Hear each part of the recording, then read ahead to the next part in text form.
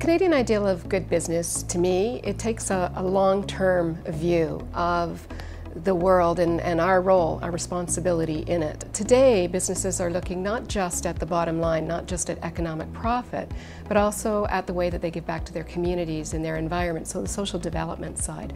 So it's the intersection of bringing together of both of those things that shape the ideal of good business to me. What makes Canada a special place to do business is, I think, the values that we have in Canada. We're known as peacekeepers and fair negotiators.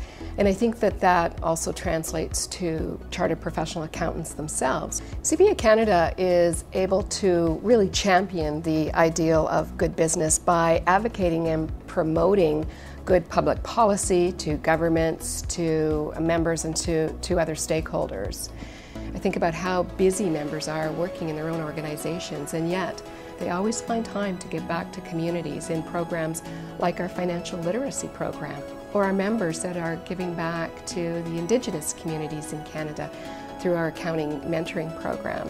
The Canadian ideal of good business isn't just a tagline for us. I think it's really in our DNA, and it's up to CPA Canada to help tell that story and help remind our members of this remarkable work that they're doing across this country and internationally.